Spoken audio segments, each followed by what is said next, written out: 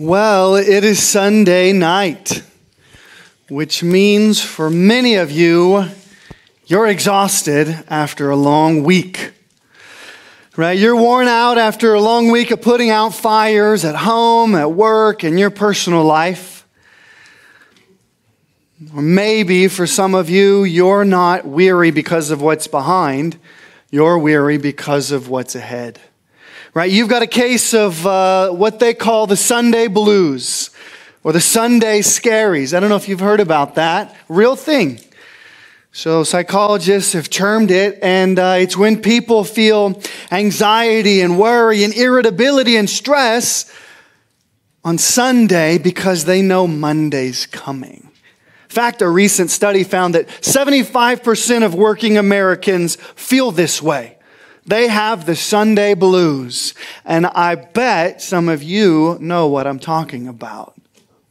And I don't know why you're dreading the week to come. Hey, maybe it's you've got a looming deadline at work. Maybe you know you're going to have a hard conversation with your boss. Maybe you have a big exam coming up. Maybe you found some surprises on the family credit card statement, and you know you and your wife are going to have a fight about money. Whatever it is, whether it's the week behind or the week ahead, your spirit needs a lift. Right? You need a breath of fresh air. You need a glimpse of something awe-inspiring, something to pull you up out of the humdrum of daily existence and lift you above the 1,000 little problems that seem to pull you down. What you need is a vision of something captivating, something motivating. You need a vision of something glorious. That's exactly what you are going to find in our text this evening. 2 Corinthians 8:9. A single verse so simple that a child could read it and comprehend it. And yet it is so profound, it sweeps across the cosmos, encompassing both time and space, eternity and infinity, heaven and earth. And this simple verse has 21 words in the Greek language. And yet the vision it gives us couldn't be adequately explained with 1,000 tongues in 1,000 years. And that's because it is a vision of no person less than the glorious Lord Jesus Christ. So if you're not already there, turn with me in your Bible to 2 Corinthians chapter 8, verse 9. And the text we're looking at comes in the middle of the book of 2 Corinthians. And in context, Paul is exhorting the Corinthian church to excel in giving generously.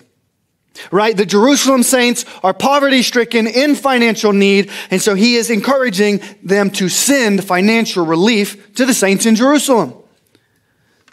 And although the express purpose of verse 9 is to motivate them with a compelling example of extravagant generosity, yet what Paul does far and above motivating giving is he communicates some of the most precious truths in all of Holy Scripture about Jesus Christ. So let's read our text together. And if you would, in reverence for the perfect Word of God, why don't you stand with me as we read our text. 2 Corinthians 8:9. For you know the grace of our Lord Jesus Christ, that though he was rich, yet for your sake he became poor, so that you by his poverty might become rich. You may take a seat. Paul starts by saying, for you know. In other words, Corinthians, you have intimate experiential knowledge of the grace of Christ. And you rightly ask the question, well, what grace is this? Paul's going to unfold it for us with three simple truths. Three truths that will offer a vision of the glory of Jesus Christ, a vision which is what every weary soul needs. A vision that will revive your weary heart and fill you with wonder and awe. And our vision of this glory of Christ begins with truth number one: his riches incalculable. His riches incalculable. And Paul says, "For you know the grace of our Lord Jesus Christ, that though he was rich." Well, what do you mean he was rich? What kind of riches are we talking about here, Paul? Are we talking about worldly riches, material riches? A lot of people take it to mean that, but that's not what he's talking about. I'll explain that later, but I'm going to posit to you, he's talking about eternal riches, infinite riches. And remember, who is this Lord Jesus Christ? Well, he's God. Jesus is God. He's King of creation, Lord of heaven and earth. He's very God of very God. Jesus is pre-existent deity, which is to say, he is without beginning, he is without end. Just remember John 1:14. And the Word became flesh and dwelt among us, and we have seen his glory as of the only Son from the Father, full of grace and truth. And you hear that and say, wait, that sounds like Jesus is beginning as a man. You're right, it is. That's Jesus' beginning as a man. But you notice he was referred to as the Word. The Word became flesh.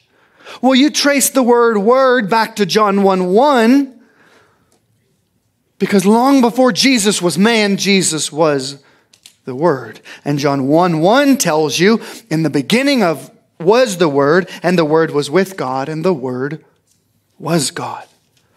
So before time and space existed, before humanity ever drew a breath, Jesus existed as the uncreated creator.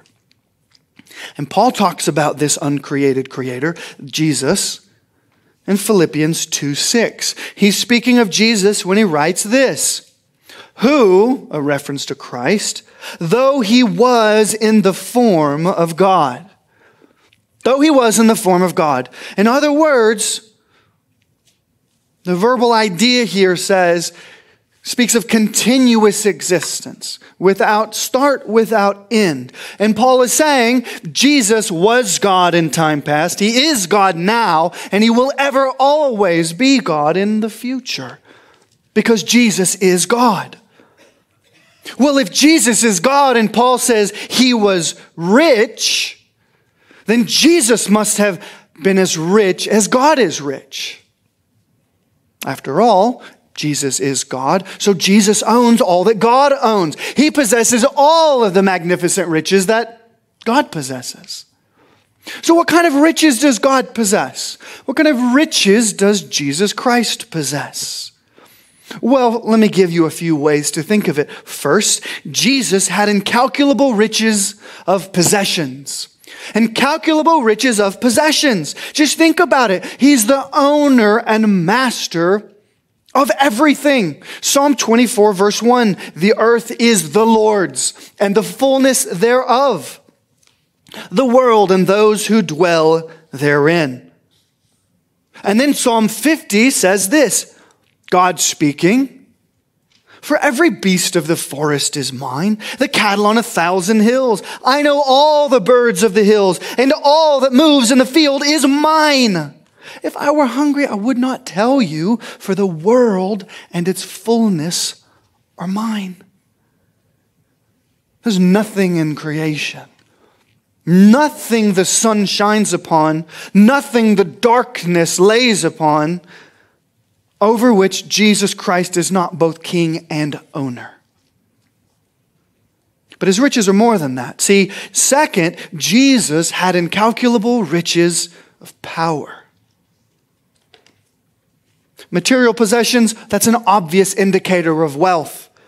But see, isn't power an even more compelling currency? There are many people who have wealth, but they don't have power, and they want that expression of wealth that they just don't possess, namely power. That wealth that presidents and politicians and popes have been seeking for thousands of years, because power is wealth. Yet no one has ever matched the power of God. Genesis 1:1, in the beginning God created the heavens and the earth. He did it with a word. The Lord Jesus Christ, if he wanted, could speak into existence 1,000 galaxies that twinkle and shine just for his sake. And he could sort of gather them like marbles in a bag. Creative power that you and I can't fathom because we can't create anything except problems. Well, I'm speaking personally. Job speaks about the awesome nature of God's creative power in Job 26. Maybe you've read this. If not, listen. He's speaking of God's creative activity. He stretches out the north over the void, the emptiness, and he hangs the earth on nothing. He binds up the waters in his thick clouds, and the cloud is not split open under it. He covers the face of the full moon and spreads over it his cloud. He has inscribed a circle on the face of the waters at the boundary between light and darkness. The pillars of heaven tremble and are astounded at his rebuke. By his power, he stilled the sea. By his understanding, he shattered Rahab. By his wind, the heavens were made fair. His hand pierced the fleeing serpent. Listen to Job's conclusion. Behold, these are but the outskirts, the fringes of his ways, and how small a whisper do we hear of him. Which is to say, all of these creative acts of God give you only the barest expression of his power. Not only does Jesus have the creative power, he's got commanding power. Just remember in his life after Jesus became a man, we see evidences of his power that were surely magnified before he became a man. Jesus commanded the storm to stop, did he not? Jesus commanded demons to leave their host, did he not? Jesus commanded the diseases to go. And then he also says, Matthew 26:53, do you not think that I cannot appeal to my Father and he will at once send me more than 12 legions of angels? Who among you could command 12 legions of angels at the snap of your finger? Who among all of humanity could do that? Nobody has that kind of commanding power except Christ.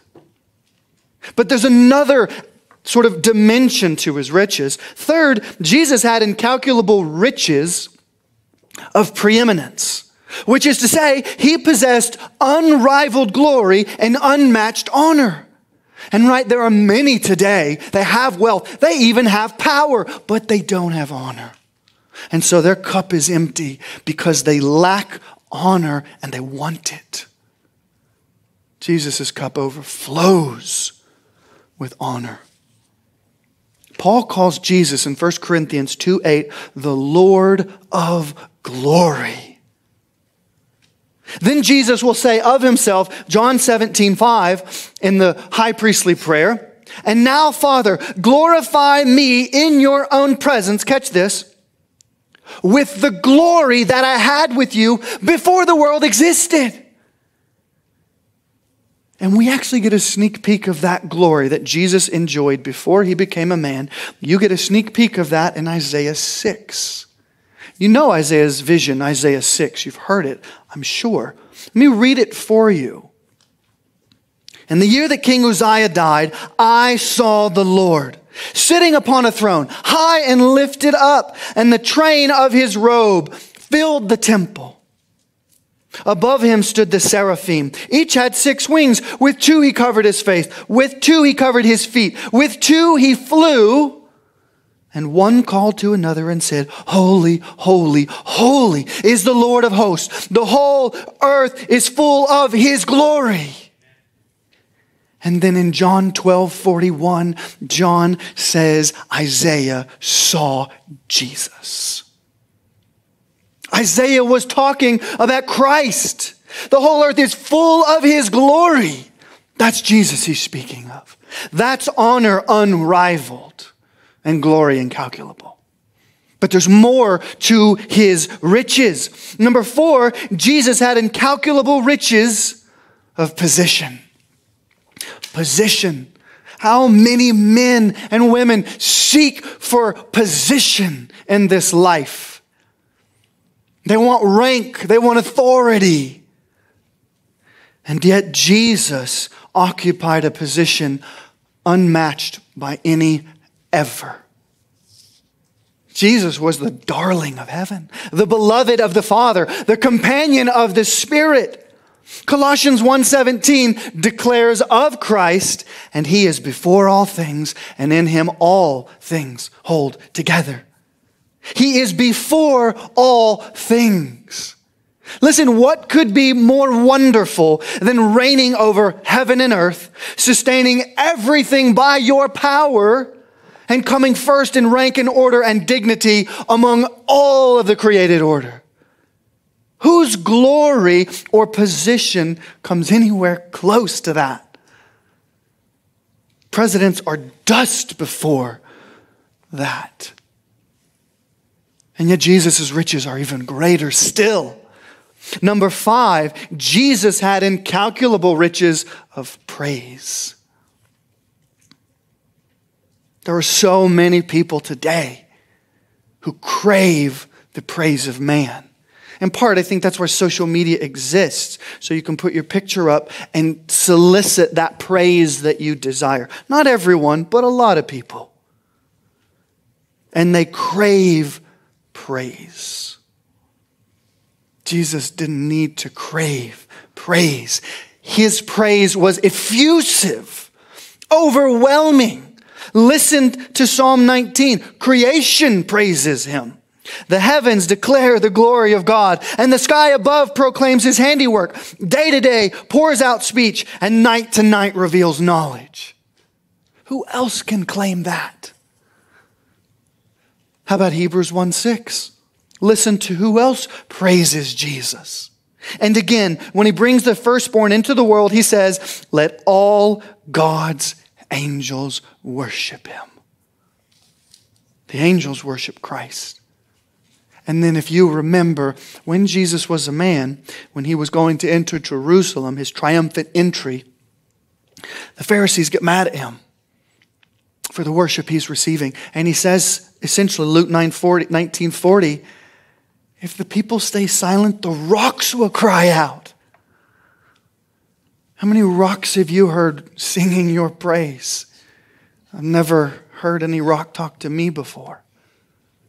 Right? But Jesus is all praiseworthy. Surely his riches are incalculable. You know the grace of our Lord Jesus Christ, that though he was rich, incalculable riches, which makes the next part of the vision stunning, staggering, hard to imagine and fathom. Point number 2, truth number 2, his losses immeasurable. From riches incalculable to his losses immeasurable.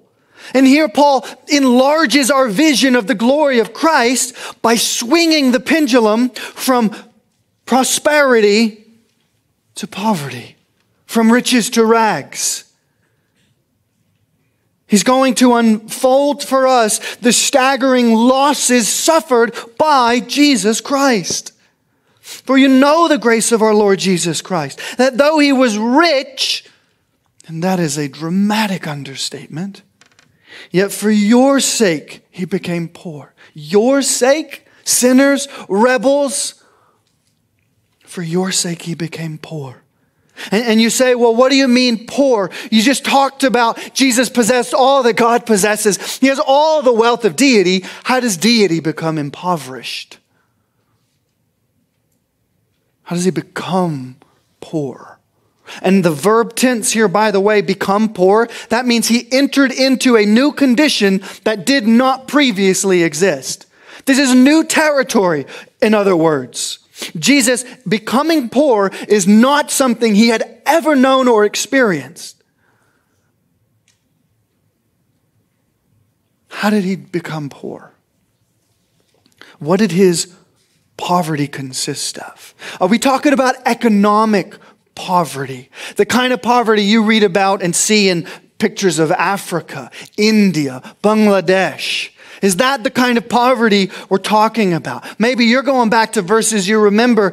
Oh, Jesus was born in a manger, right? Not a palace. He had nowhere to lay his head, no mansion to retire to. He was buried in a borrowed tomb. He didn't even have his own place to be buried.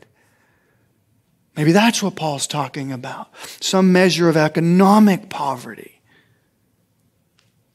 He's not. It's not economic poverty. This is not material poverty. Although many in history, church history, have understood this verse, or rather I should say, misunderstood this verse to mean the opposite of riches. You're physically poor. In fact, some guys say, oh, because Jesus was impoverished, you Christian, you need to live in poverty too. Do you have a car? It doesn't sound like poverty to me. You need to sell that thing and be poor like your master. Many people, going all the way back to people like St. Thomas Aquinas, that's what they said. Even Calvin says something very similar to that. But see, that misses the point entirely to make this about economic poverty. Because listen, when he said he was rich, he's not saying he was rich in dollars or the currency of the day. And if he wasn't talking about physical riches then, is he now switching to physical riches? No, he's not. That would be inconsistent. Jesus becoming poor has nothing to do with money. It has everything to do with the incarnation. What? Incarnation, where God becomes man. Right? This is John 1:14. The Word became flesh and dwelt among us. That is what he's talking about with he became poor. God became a man.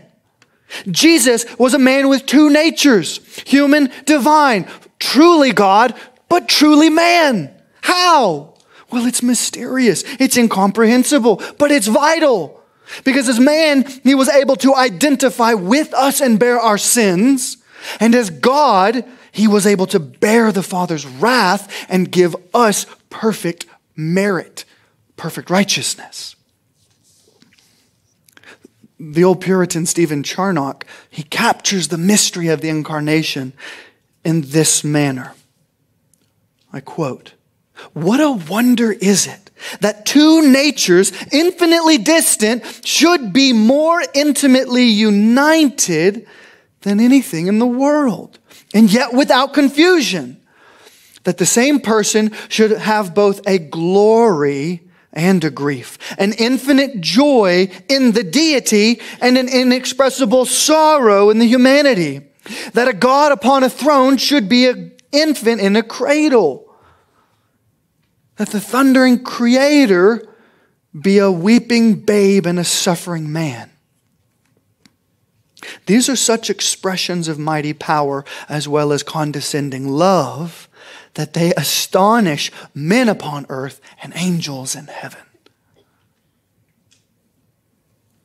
Christ became poor by exiting the gates of heaven and entering earth through the womb of a woman. That's how he became poor. But see, there is way more to his poverty than just that. It wasn't simply becoming man that accounts for his poverty. No. Paul is going to, in Philippians chapter 2, he will transport us even deeper into the depths of this poverty here that he's talking about in 2 Corinthians 8. Let me read from Philippians 2, and this is Paul speaking about Christ, who, although he was in the form of God, which we said meant Jesus has eternally been God, he is God, he will be God.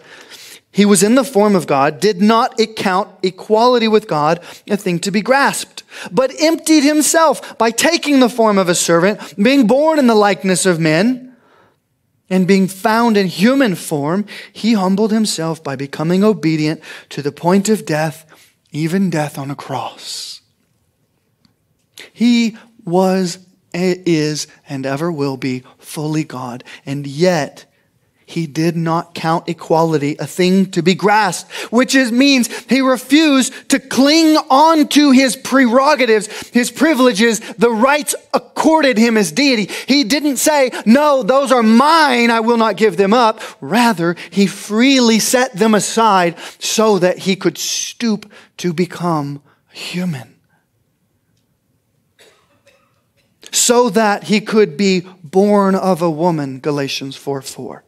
So that he could be born in the likeness of sinful flesh, Romans 8:3. So that he might be made a little lower than the angels, Hebrews 2:7. So that he might be tempted in every respect as we are, yet without sin, Hebrews 2:7. Or rather, Hebrews 4:15. And in all of it, he lost not a speck of his deity. Colossians 2:9 affirms, for in him the whole fullness of deity dwells bodily. And if your mind is struggling to compute that, you're in good company. Jesus emptied himself not through addition, or rather not through subtraction. It was through addition. What do you mean? Well, he added humanity to pre-existing deity. He emptied himself by adding humanity. He became what he was not while never losing what he always was. Just let this thought hang in your mind. God became a man. But not just a man. The lowest form, a slave. The servant of all. And you know where that took him? You know what mounts of glory he ascended as a slave? A cross. He was obedient to the point of death, even death on a cross. The world has never devised a form of death so degrading as crucifixion. You are naked and exposed before all, and you die slowly, painfully, miserably. And if you're Jesus, as you die, they mock you. As you die, they scorn you. But that's not why the cross was bad. The cross was bad because he bore the wrath of God on the cross. Because God's full fury was dumped out upon him, and he swallowed, as it were, the whole cup of God's fury. It was the wrath of God that made the cross the most horrific death for him, far beyond the physical. And yet that was the level to which the Savior sank in order to save. Think about his losses. The creator of man becomes the sacrifice for man. Right? The darling son suffers as the damned son. The immeasurable losses endured, suffered by the Savior cannot be comprehended. But let's try. Right? He was rich as the sustainer of all things, yet poor as one sustained by his mother's body in the womb. Rich as the bread of life, yet poor as one who needed food for his weary body.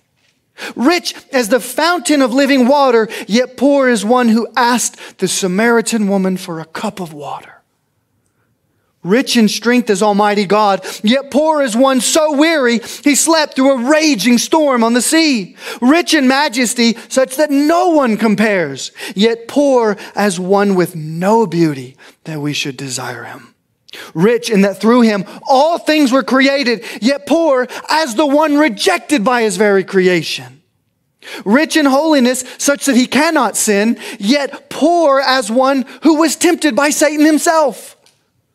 Rich in fellowship with the Father and Spirit, yet poor as one accused of being in league with the devil. Rich in that he gives breath to all mankind, yet poor as one who gasped in ragged breaths upon the cross. Rich in that him the Father is well pleased, yet poor as one forsaken by God on the cross. Rich in that he is immortal, yet poor in that he yielded up his life and died. Rich in that he owns the heavens and the earth, yet poor as one buried in another man's tomb. Jesus is the blessed one who became the cursed one, the worthy one who became the ridiculed one, the beloved one who became the defiled one. As we think about his losses, they're immeasurable. One so rich, yet suffered so much loss willingly.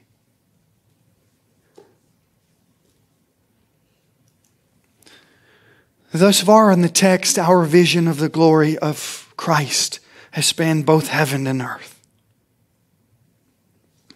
both the mountaintop and the lowest pit. Now we turn our attention to truth number 3,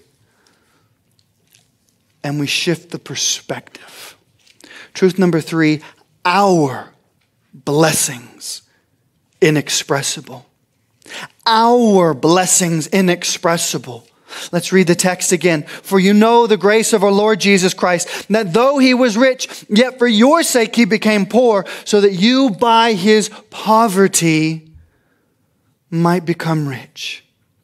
So that you by his poverty might become rich.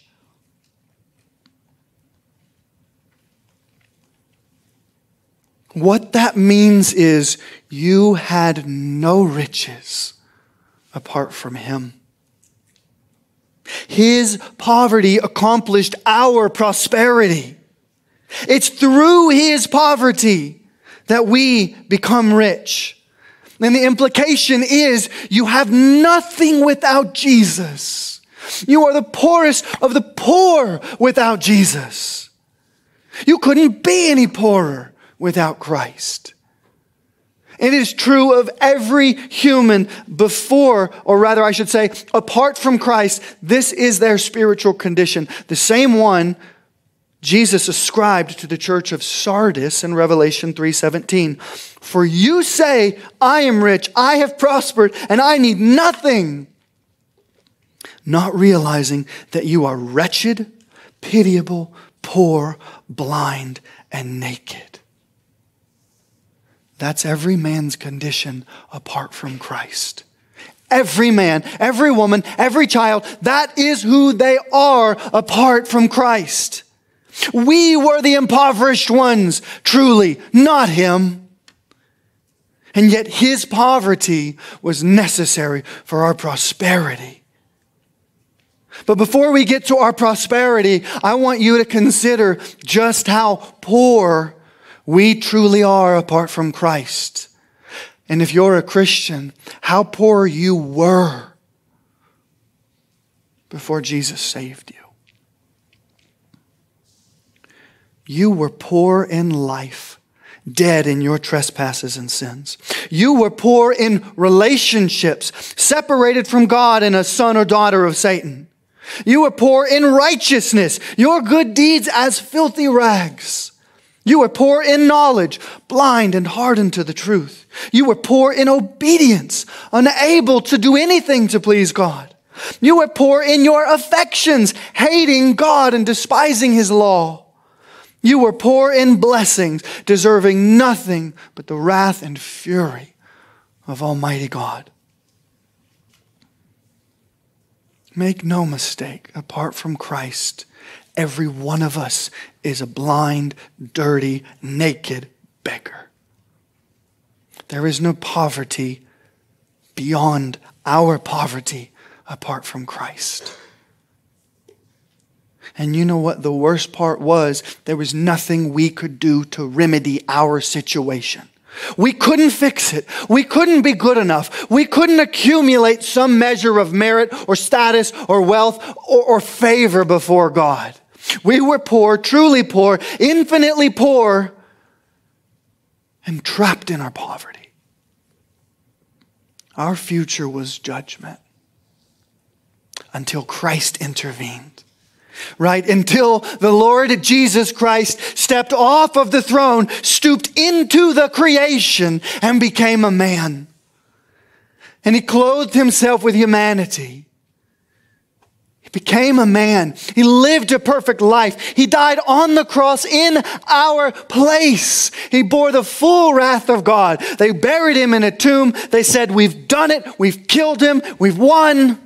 And then on the third day, they realized they were wrong. Because He came back, validating His claims of deity. And the old Puritan John Flavel, he imagines a scene in heaven between the Father and the Son. Before Jesus became a man, he pictures this scene, and it's come to be known as the Father's bargain. And it's a dialogue between Father and Son right before Jesus comes to become a man. Listen in on this dialogue. The Father, my Son, here is a company of poor, miserable souls that have utterly undone themselves and now lie open to my justice. Justice demands satisfaction for them, or will satisfy itself in the eternal ruin of them. What shall be done for these souls? Son, O my Father, such is my love and pity for them, that rather than they shall perish eternally, I will be responsible for them as their surety, as their guarantee. Bring in thy bills, that I may see what they owe thee, Father. But my Son, if thou undertake for them, if you stand in their place, thou must reckon to pay the last mite. Expect no abatements. That is, I will have no mercy on you. If I spare them, I will not spare thee. Son, content, Father, let it be so. Charge it all upon me. I am able to discharge it. I can bear the cost.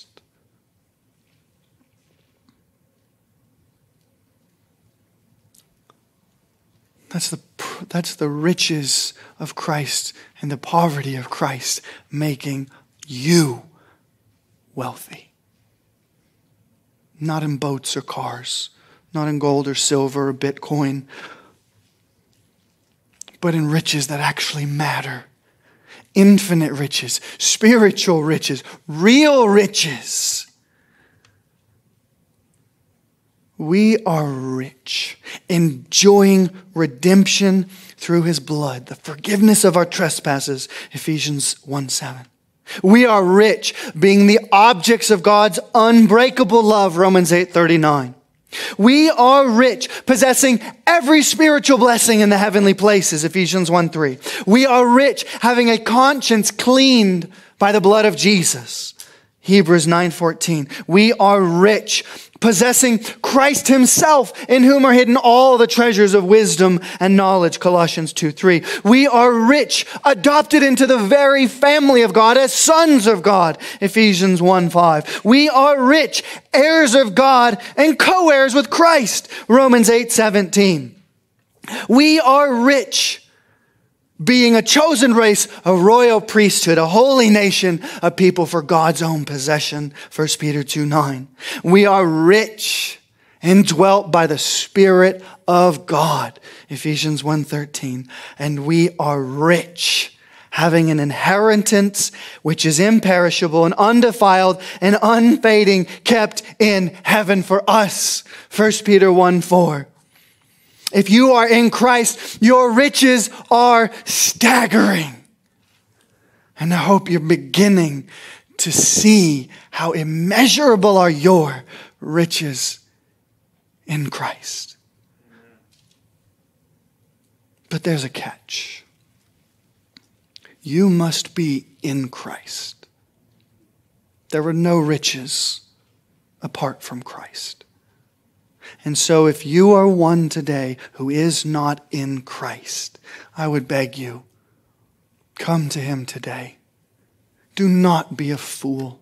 Do not seek to amass riches to pay your debt. You will not succeed. Cast off your filthy righteousness. Accept the perfect garment of His righteousness. You must repent. You must believe. You must come to Christ in faith. That is where true riches are found.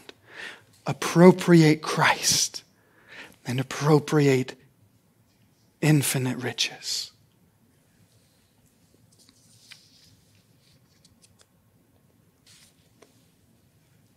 "21 words contain a lot of truth, do they not?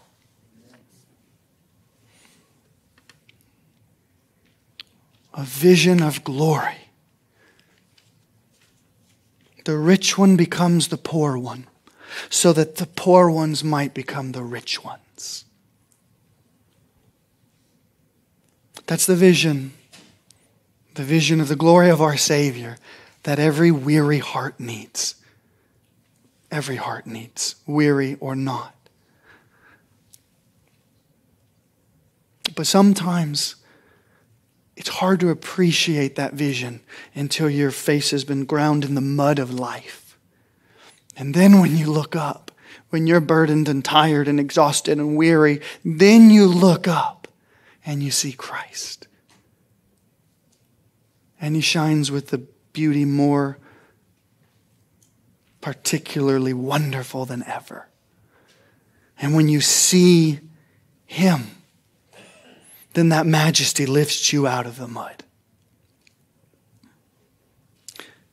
And before we close, let me just suggest to you, the only proper response to this is worship. Let's crown the King with praise and honor.